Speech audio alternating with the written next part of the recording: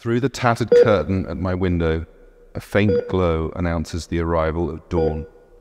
My hands are curled like question marks. I can't move at all. Nothing but an eyelid. And I feel nothing. No, I feel everything. All over the world, people pray for me. But all of these prayers are merely clay ramparts compared to my daughter's prayers every night before she closes her eyes.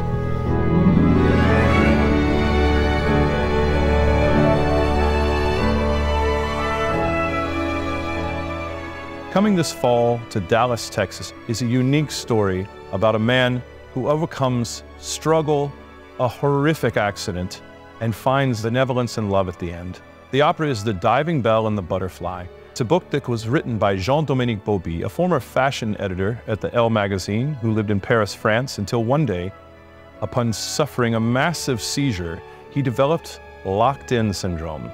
It's when your mind is trapped in your body, but fully lucid and functional. And the only part of his body he could move was his eye. He could blink. And he ended up blinking out through a very sophisticated system of letters and writing out those words. He was able to tell one of the most beautiful stories ever told.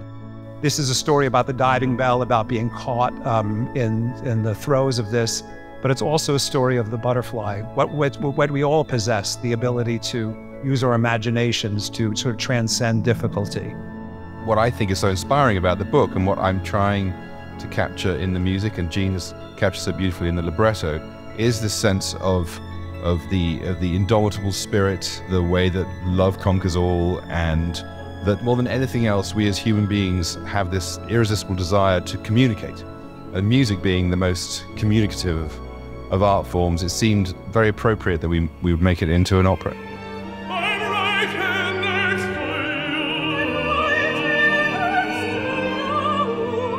We've had a wonderful set of traditions here at the Dallas Opera of world premieres, and every single singer is going through this rehearsal process, the director, the creatives, and our orchestra, all of that. They're experiencing this for the very first time. That's something that's got its own level of excitement, and the opera world is excited about it, as is the Dallas audience, because this is from the same team that brought us Everest, so it's a dream team.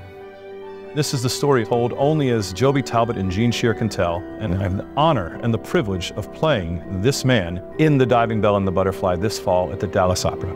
I hope you can join us.